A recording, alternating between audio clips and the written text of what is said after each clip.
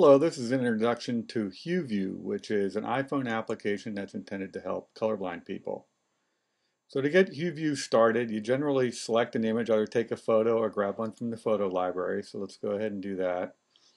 Let's see here, different pictures. Here's a good one. So I select that picture. I can size it if I want to, make it a little bigger or smaller. And when I'm happy with it, I just choose it. Now, to see a color, all I have to do is touch it. And you see here it gives me the color name.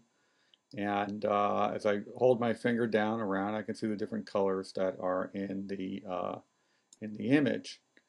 Now, I can also come down here and you see where it says normal. I can simulate color blindness by clicking here. And this is how it would be seen to a red blind person.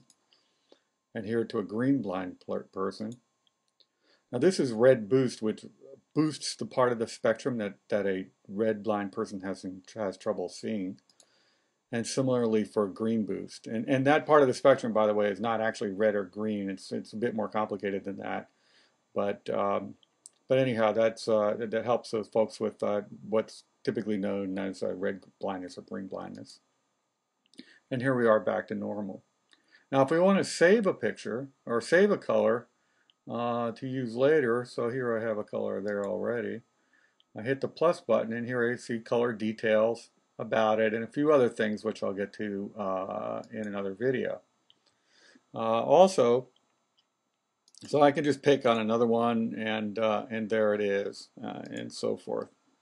Now those are saved in your favorites tag, and you see here I've already saved a number of them as well, and there you can give colors tags, which allows you to organize them by what they are. And here I have a couple of new colors. Those are the ones I just added.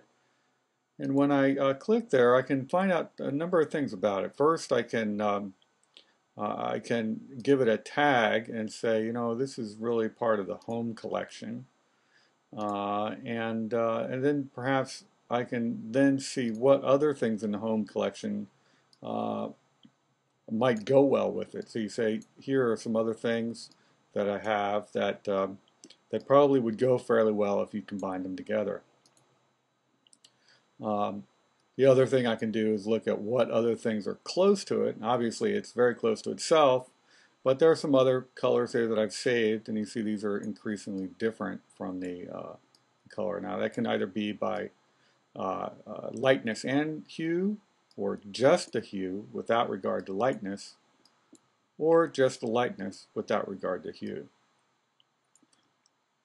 So that's just skimming the very top of the surface of HueVue. Come and check out some of the additional videos to find out more things you can do with colors and comparing colors and maintaining a color library. So check back soon and check out another video.